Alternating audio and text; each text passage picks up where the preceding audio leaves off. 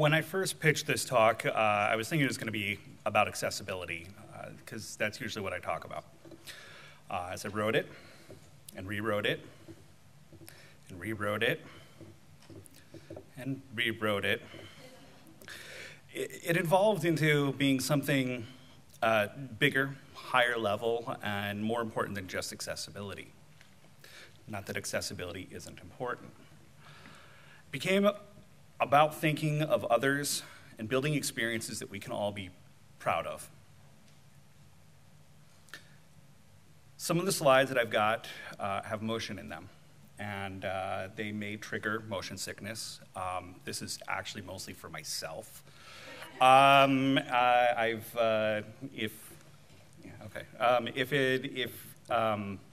you follow me on Twitter, you may have seen me use the hashtag DZY. You may have seen some stickers around.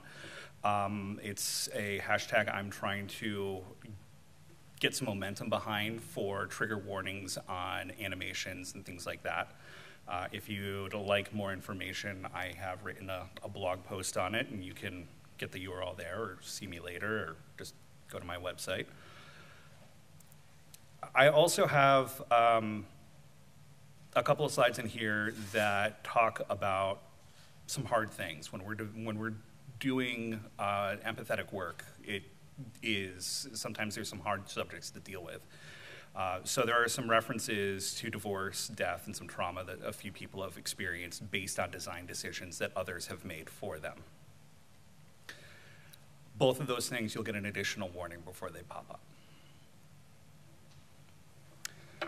So designing with empathy. Technology should be a great equalizer. It should provide access to things that may never have been available to us before.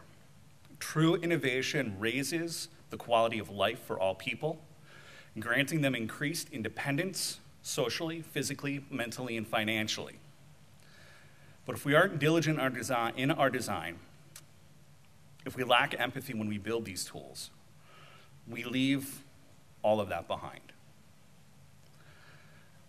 So to get us started, I kind of want to talk about a couple of terms to get us on sort of the same page. A lot of times when people hear design, they think art. Art and design have a rectangle-square relationship. Design is art. Art is not design. Art is an expression of the creator that may communicate a message. Design must answer a question.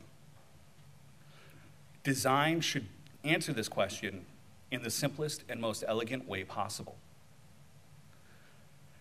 Design must communicate a message and solve a problem. Mariana Lopez says that design is a formal response to a strategic question. Design is not always visible. We design databases, algorithms, user experiences, as well as user interfaces. Hello? As designers, our goal is to empower all of our users to be better versions of themselves. We can do this by providing tools and experiences that make them more efficient, more engaged, and happier contributors to their communities. What is empathy? Empathy is listening to others, putting ourselves in their shoes, trying as hard as we can to see the world the way they see it. Empathy is the sharing of emotions, feelings, experiences, with the goal of making us deeper, richer individuals and a better society.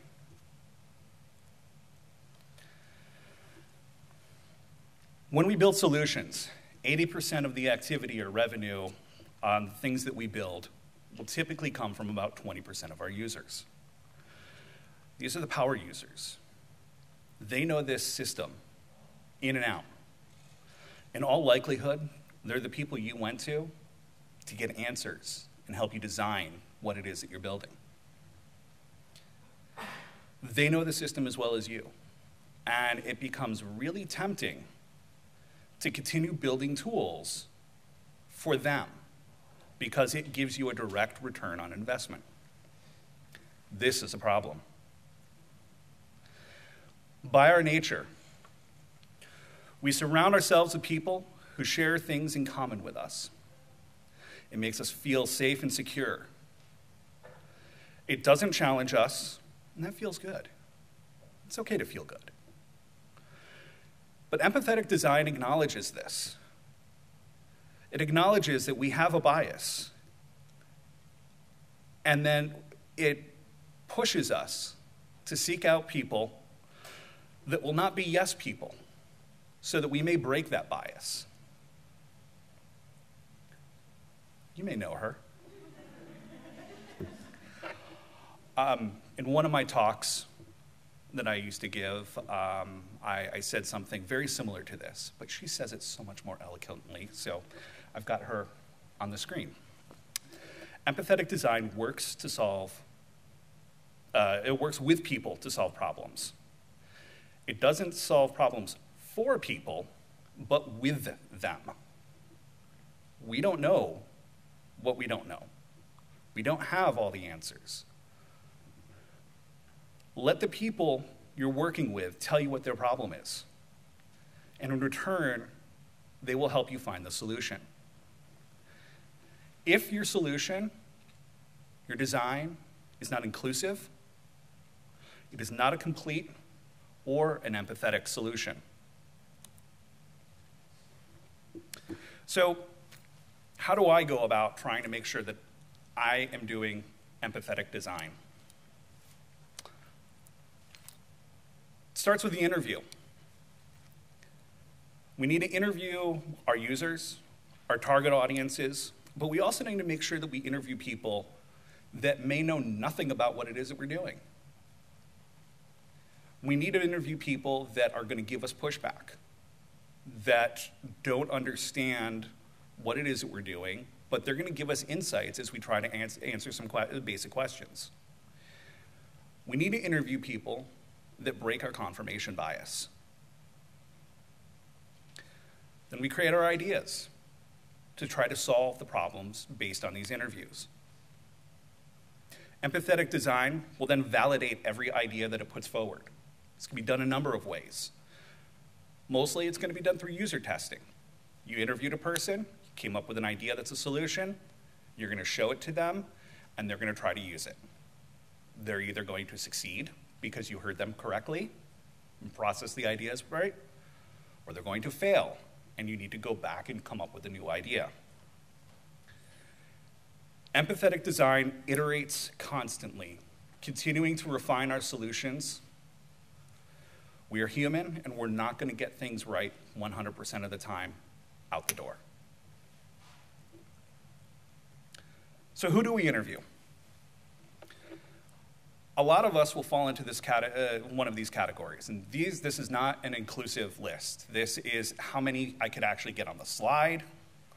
There are some very distinct groups that are not on this list purposely, and I often get recognized as being a large part of that. But I cross off a few of these. So when we're doing our design, we want to start and take a list like this. Check off the people that our team already represents. So, your stakeholders, you, the other people that are building on things, and people that you've already interviewed. Then take that list of the reduced group and go and find 3 people to interview that hit at least one of those other groups. So you're spreading your knowledge by learning from more people. Every time you iterate, find new people that take off more groups. I say 3, you could do 15. It all depends on your resources. 3 is a really good number because usually you will find that you learn something from 3. So these are the things that I try to think about when I'm working on a project.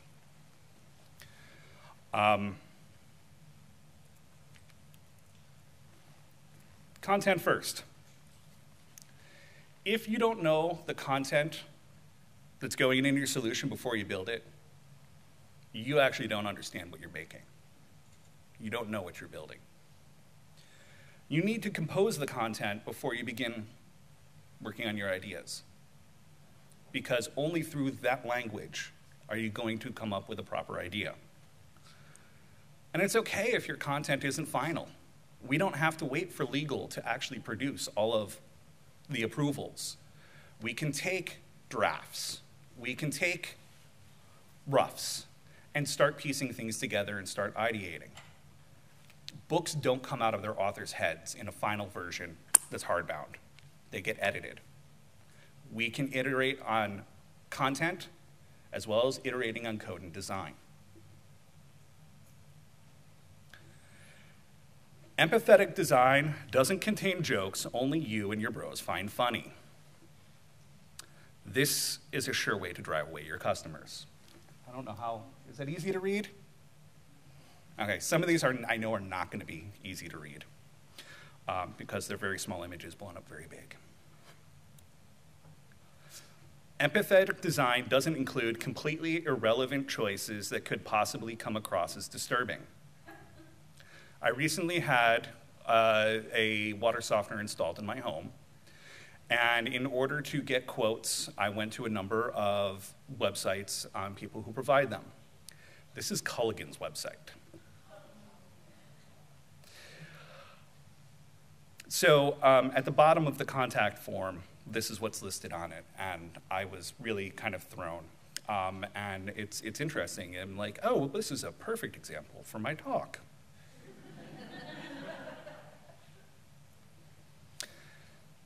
We need to communicate clearly. Empathetic design makes your content easy to read. Is that easy to read? Yes, it worked. Okay, light gray text on white backgrounds, low contrast. These are hard things to actually read. You try to read white text on a black background for long swaths, and your eyes will get tired unless there is no light in the room. But sometimes you can go too much with the contrast. Black text on a white background can cause some people with autism physical pain. So making sure that we're doing accessible contrast, but not over-the-top contrast becomes important. Empathetic design uses language that a 13-year-old can understand, as this is the average reading level. This is from my library, an email I got telling me that something that I had checked out was going to be back in 2 days. I actually don't even know what this means. Pre-overdue notice. I think they're trying to tell me that something is due. I'm not sure. I did get the email and took the book back that day. Empathetic design will also be internationalized so that each user can work in the language they are most comfortable in. This is important because second languages, third languages, fifth languages are always harder to understand than native languages. Empathetic design doesn't send mixed messages of someone typing and session ended at the same time. I was trying to set up an appointment at the Apple Genius Bar, and I was waiting for an answer, and it looked like somebody was typing, because we all know that 3 little dots in a bubble is now typing, right? And yet this was popped up at the same time, and I didn't know what was going on. So,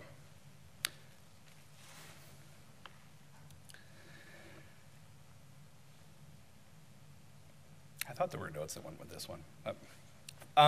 There are design choices that can actually harm a user.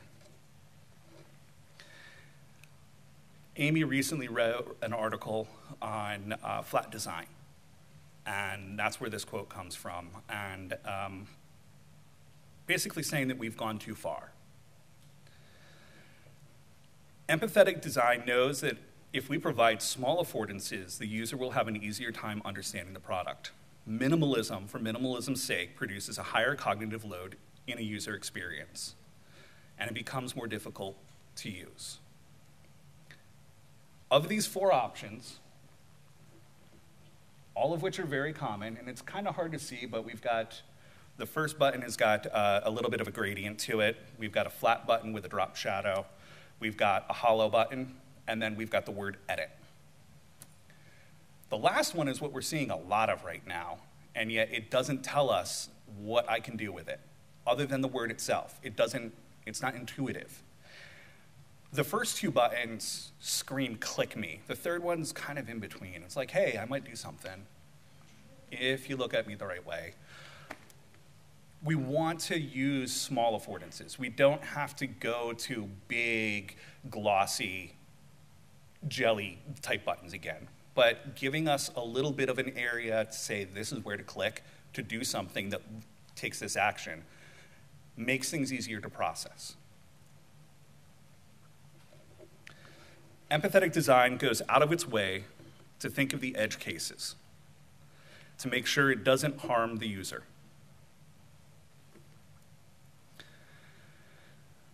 The next few slides do mention trauma, divorce, and deaths that the users in particular had experienced, and how design affected those, impacted them during those times.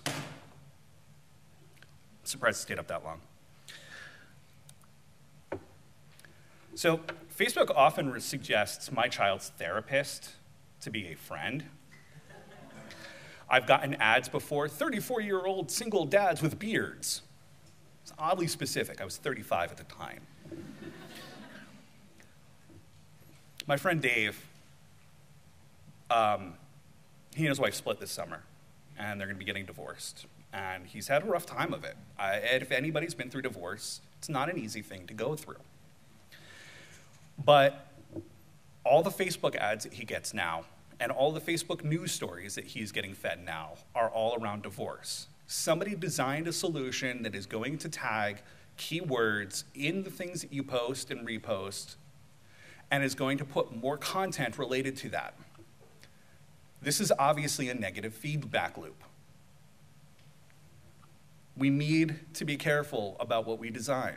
If we are going to design something that is going to bring more information into a person's life, make sure it's the right information. Empathetic design checks the language for a variety of use cases, especially for use cases where the user may enter non-standard or unexpected data. For those of you who may have a hard time reading this, I know it's a little blurry. This is the iTunes Connect portal. David Barnard had a brother, Sam, and when the first iPhone came out, they stood in line together to get the iPhone, and they've stood in line for every iPhone afterwards. And then Sam would also help with David with his iOS development, and so he was one of his testers. Sam passed away on February 4th of 2015, unexpectedly, young man in his 30s. And recently, David went in to go clean up his iTunes Connect portal with the new iPhones and new iOS coming out. And it said, "Are you sure you want to delete Sam Barnard?" Not this account, Sam's account, Sam Barnard. That obviously causes a bit of trauma for somebody who's still grieving. Empathetic design knows that a user may have had a bad year and don't want to be reminded about it. If you don't know who Eric Meyer is, he is a very prolific writer on CSS and an amazing designer. And the last year, he's been dealing with a daughter who was dying of cancer. And this year, Facebook decided to do a year in review. And he kept ignoring it. When he'd see it on other people's, he wouldn't engage in it. And then one day he comes home, he logs into Facebook, and is still in the midst of his grieving. They actually used a picture of his daughter. So if anybody knows of the color Rebecca purple, this is Rebecca. And if you don't know what I'm talking about, you can do colors in hex values, or you can use keywords. If you put in Rebecca purple, it is now a standard that you are going to get a purple that was this little girl's favorite color. They pushed this on him, and obviously that wasn't a very smart idea. Subsequently, he's gone to Facebook and given them talks about why they screwed up. But empathetic design would have figured out these use cases.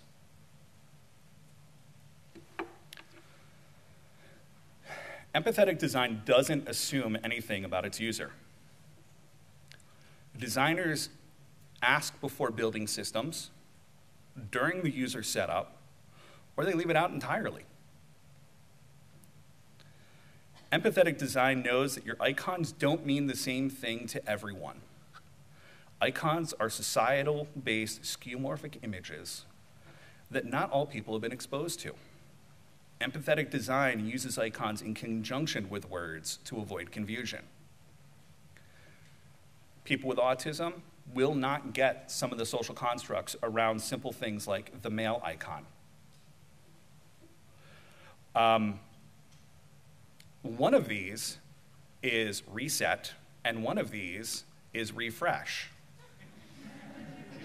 They're both in the top row. Can you tell me which one's which? I don't know, and I put them in there.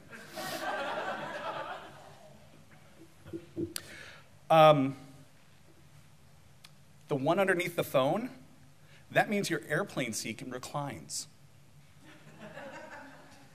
Who knew? Empathetic design does not care about the gender of your spouse. It's 2015, get with it, folks.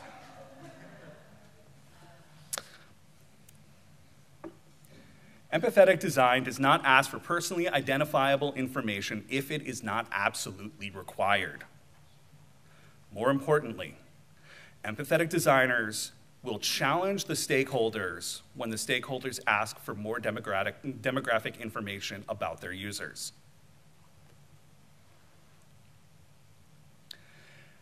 Empathetic design lets the user specify their name without having to pay a penalty for it unless it is legally required.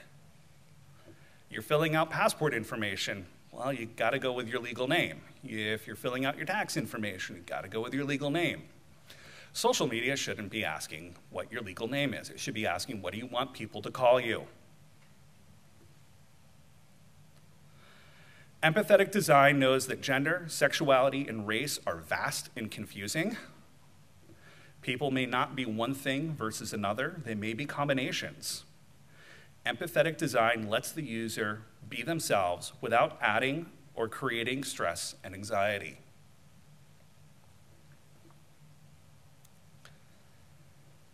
Empathetic design makes it extremely difficult to make mistakes. I know this one will be hard to see. Empathetic design knows that a user's name could be anything and therefore can't throw an error. Real user, Jared Ficklin, goes by Ficklin on Twitter, posted this of him trying to create an account in a Microsoft system. The error says, please choose a name that doesn't contain profanity. I went and bothered to figure out what could have possibly been the regex that was used. They basically were looking for anybody that was going to use the word that sounds a lot like fic, but uses other letters, and might possibly throw in a special character or alternative letter so that it may be frack or something along that lines to try to get past the censors. Obviously, they went a little too far. I think I said this before. Empathetic design lets your users use their native language to fill out forms. Please enter a first and last name using letters only. Tell that to Prince. And last time I checked, they may be Arabic, but they're letters. Yeah. Empathetic design knows that not all people in English-speaking countries speak English.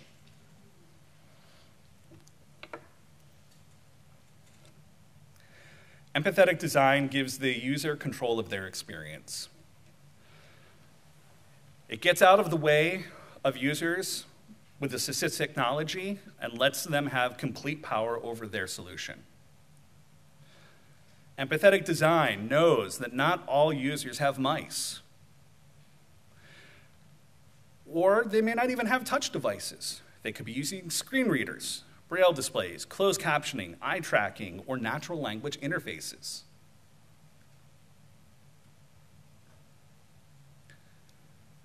So the next couple slides have a little bit of motion in them. I'm telling you now, they make me sick, but I'm especially prone. Empathetic design learns the user. If the user doesn't need the navigation labels and they can get away with just the icons, let them have it.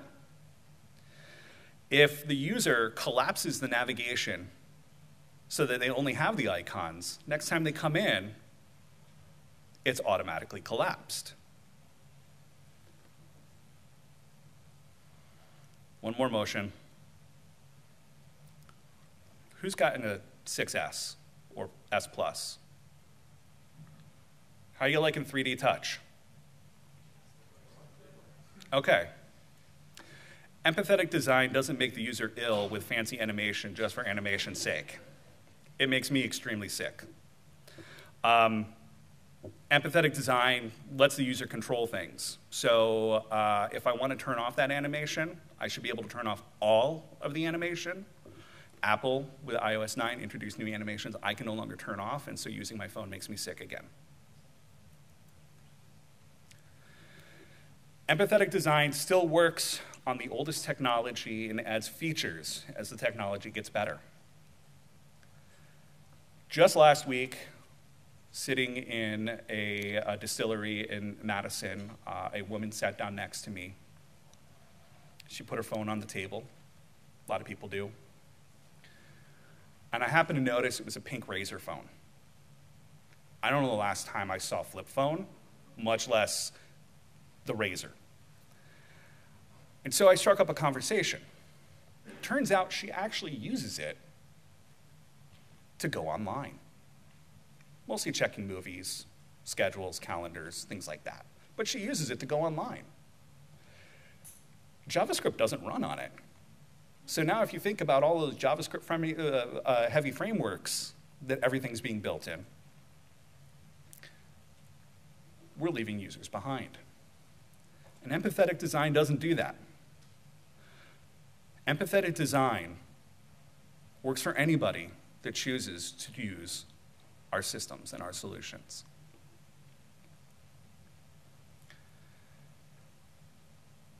Empathetic design makes badass users. And I don't know if there's any more badass than Charlize Theron in Fury Road this year. So that's my talk. Thank you.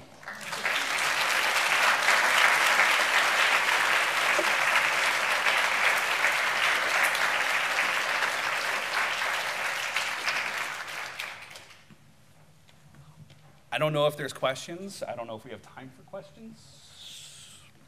But I will be around, so please find me. I'm happy to talk about it. I do have 5 minutes. Okay, all right. Let's see. We have a question over here. So the question is, where's the boundary between opinionated design and not forcing users to make choices and allowing them to have some control? I think that comes in the guided workflows kind of concept. If you eliminate the ability for them to make mistakes in what they're doing, You force them through a workflow, but you don't force them to reveal something they're not comfortable revealing. So when you go and sign up for Twitter, it says, hey, what's your username going to be? It doesn't force you to say, give me your real name. Facebook does. When you then, once you've done that part, you go in and it requests you to follow some people so it can fill up your Twitter feed pretty quickly. Facebook asks, hey, can you tell me who some of your friends are? So that's sort of the opinionated, but at the same time, it's looking at taking two different things and figuring out that what does the person, how does the person want to be called or talked to? What is that approach going to be? And it doesn't force them into doing something that they don't want to do, that's going to make them uncomfortable. Does that make sense? We can guide them, but we can still offer choice at the same time. Sorry. Yes. You're paying me $120 an hour. You could have gotten away paying somebody else to build you a UI for $90 an hour. So why are you throwing away the $30?